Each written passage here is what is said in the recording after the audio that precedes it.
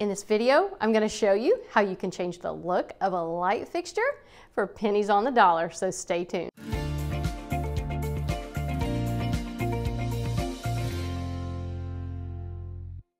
So I have a light in my foyer that I wanted to change because I had a lot of black going on there and I thought I'd really like to have a gold one, and I started looking for one. And then it dawned on me, I like the fixture, I just don't like the patina. I can change this for just a couple bucks, and what I used, it's called Rubnbuff. Let me show you how I did it.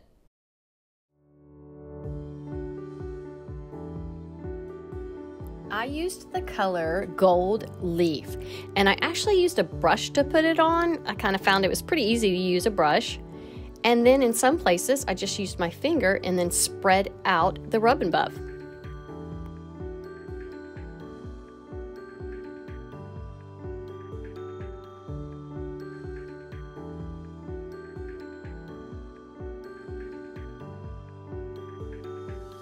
Now for the buffing part. There's going to be a couple places where you got a little too much. You can see right here. Simply use an old rag and start buffing away.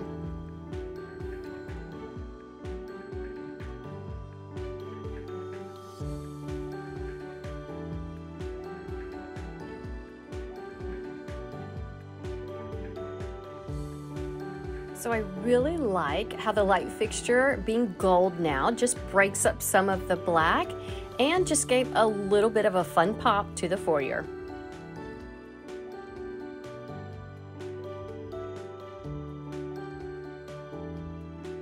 So the next thing I did with the same gold color is I did the knobs on my desk. Super easy, painted them on, buffed them off, and it made the desk look great.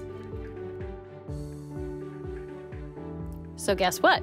Rubnbuff comes in the color black. I grabbed another crafter's brush and I headed outside because our door handle and door lock on the back door has faded so much from the sun.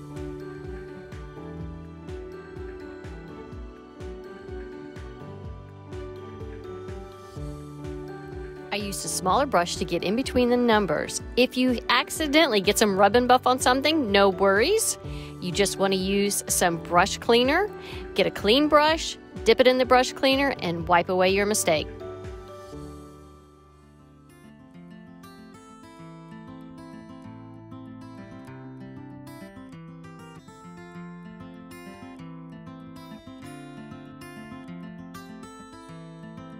Now I'm going to highlight the entire hardware using that same gold I did before and just brushing it on around the edges.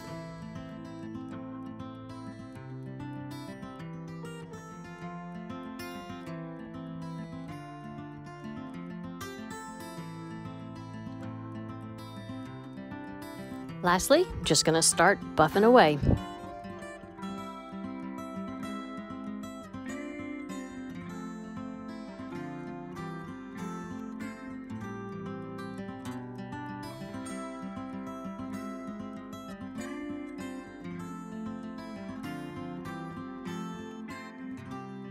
So never underestimate the power of paint and how quickly you can make a transformation for just a little bit of money.